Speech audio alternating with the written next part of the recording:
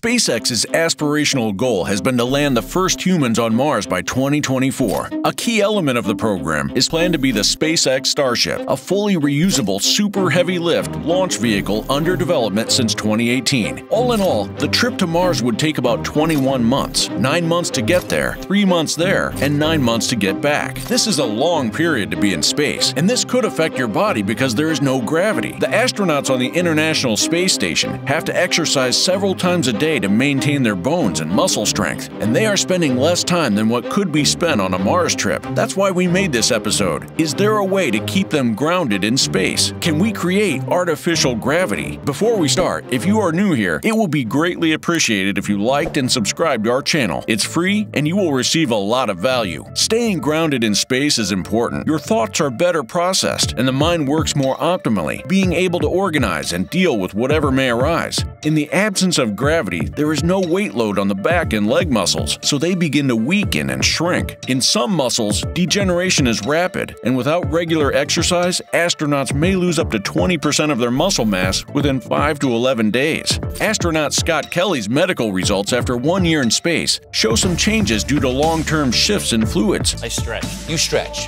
because you're not being compacted by gravity? Correct. So I'm like 5'6" now. My brother's still 3'6". Because of microgravity, and also led to a thickening of the carotid arteries that deliver blood to the brain, which can be a marker for heart disease. That same fluid shift caused changes in eye shape and other issues that hurt Scott's vision. So there's cosmic radiation that actually you can see with your eyes closed, little flashes like fireworks. And then when you realize that that radiation is also going through your brain, kind of keeps you up at night. Scientists have few ideas on how to keep astronauts grounded in space. In lots of books, movies, and TV shows like A Space Odyssey 2001, people on spaceships walk around like they would on Earth. The entire space station spins to create an artificial gravity. In real life, though, astronauts in space float. The difference isn't just because the books, movies, and TVs are fiction. It's that in those fictional worlds, artificial gravity exists. In our world, it doesn't yet, but it may be coming. In the 1960s, NASA developed this huge machine to test the possibility of simulated gravity. The reference frame of the machine is moving in the opposite way of the astronaut. There is no actual force that pulls the astronaut outwards, just his inertia carrying him forward, and the floor is providing centripetal force to prevent him from flying off. And if we make the reference frame of the machine move with the astronaut, this will cancel the inertial. The frame's centrifugal force is a real force that pushes him downward, just like gravity. From an engineering perspective, forces must be balanced. If the size and direction of the forces acting on an object are exactly balanced, then there is no net force acting on the object, and the object is said to be in equilibrium. And this should follow Newton's third law. For every action, there is an equal and opposite reaction. If you've ever been on a carnival ride like the spinning teacups, you felt artificial gravity. When you are inside a large spinning object, you will feel a pull toward the outside wall. This is because of inertia. Your body is resisting the change in motion of the object spinning around you. We feel inertia as something that doesn't exist. This is also called centrifugal force. The force seems to pull us to the outside edge of the rotating teacup. Artificial gravity is the creation of an inertial force that mimics the effects of a gravitational force, usually by rotation, with the appearance of a centrifugal force in a rotating frame of reference. Centrifugal force is really inertia, but if all you need is artificial gravity, then such an imaginary force works fine. All you need is either a small ship rotating very fast or a very large ship rotating slowly. Either way, the spin would pull someone feet first toward the outside wall. This is an improvement over magnets because the whole body would feel the effect. Blood and fluids would move through the body just as they do on Earth. Bones and muscles would feel the pull when someone walked or ran. A large version of such a system is called an O'Neill cylinder. It's named for physicist Gerard O'Neill, who came up with the idea. A pair of these vast rotating cylinders would sit aimed toward the sun and spin in opposite directions. Those opposite spins would help hold them in place. The only reason we won't have them is they are huge, and they would cost us trillions to build such objects. Artificial gravity can be produced in a number of ways. However, the practical limitations imposed on spacecraft mass, power, and cost mean that achieving some of these designs must wait until technology catches up. If you are interested to learn more about this topic, we shared a great paper from ResearchGate that explains many proposed methods for artificial gravity. Link in the description. In the end, let us know which design attracted you. Let's discuss it down below. Thanks for watching.